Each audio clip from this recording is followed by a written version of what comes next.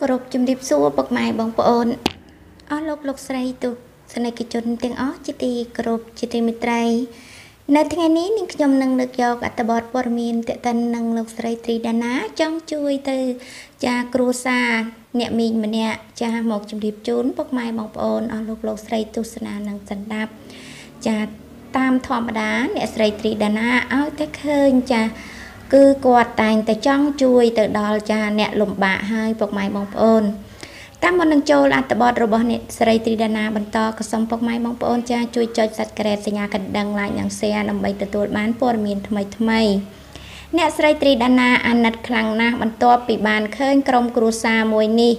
អ្នកស្រីចង់ដឹងថាពួកគាត់រស់នៅទីណាព្រោះអ្នកស្រីមានបំណងចង់ចាជួយគាត់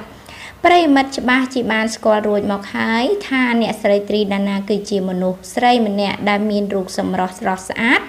និងមានចំនួនជាច្រើននៅក្នុងដៃផងដែរមិនត្រឹមតែប៉ុណ្ណោះទេអ្នកស្រីត្រីដាណាត្រូវបានមហាជនស្គាល់ថាជាមនុស្សចិត្តបុណ្យ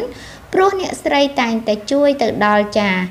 អ្នកក្រីក្រចែករំលែកទៅដល់ជនក្រីក្រនិងចាស់ជរាជាច្រើនអ្នកហើយដែរយ៉ាងណាមិញនៅលើចានៅកាលចាសំទោសពុកម៉ែបងប្អូននៅកាលពីពេលថ្មីនេះដែរឃើញថាមានការចែករំលែកជាច្រើនបន្ទាប់ពីអ្នកស្រីត្រីដាណាបានបង្ហោះរូបភាពដែលបង្ហាញពី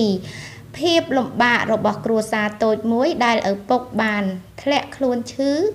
ដេកនឹងកន្ទេលហើយកូននៅតូចមិនអាចជួយបាន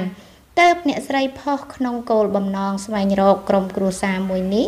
ដើម្បីជួយសម្រួលជីវភាពរបស់ពួកគាត់ឲ្យប្រសើរឡើងខ្លះដោយជាមួយនឹងគ្នានេះដែរបើយោងទៅតាមខ្លឹមសារទាំងស្រុងដែលបានដកស្រង់ចេញពីកេរនី Facebook Page ផ្លូវការរបស់អ្នកស្រីត្រីដាណាដោយអ្នកស្រីបានបង្ហោះសារ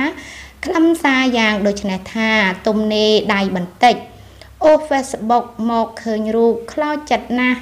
កូននៅតូចឪពុកឈឺអញ្ចឹងមិនដឹងថាពឹងអីទេគេថាគាត់នៅចាស្ទឹងមានជ័យតែមិនច្បាស់ថានៅម្ដុំណាអញ្ចឹងជួយគាត់ចាខ្លះគ្រាន់សម្រាលការលំបាកមួយរយៈចាសិនជីវិតលំបាកពេកហើយចាឃើញថាលោកស្រីសរសេរសារអញ្ចឹងពុកម៉ែបងប្អូនគាត់ឮថានៅស្ទឹងមានជ័យតែមិនច្បាស់អញ្ចឹងហើយសង្ឃឹមថាមានប្រិមិត្តពុកម៉ែបងប្អូនស្គាល់គាត់ក៏ជួយសៀចា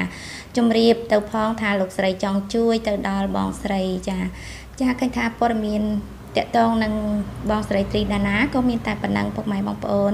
ជាចុងក្រោយនេះខ្ញុំក៏សូមអរគុណរកតាមដានរបស់ពុកម៉ែបងប្អូនផងដែរចាសូមអរគុណសូមជម្រាបលា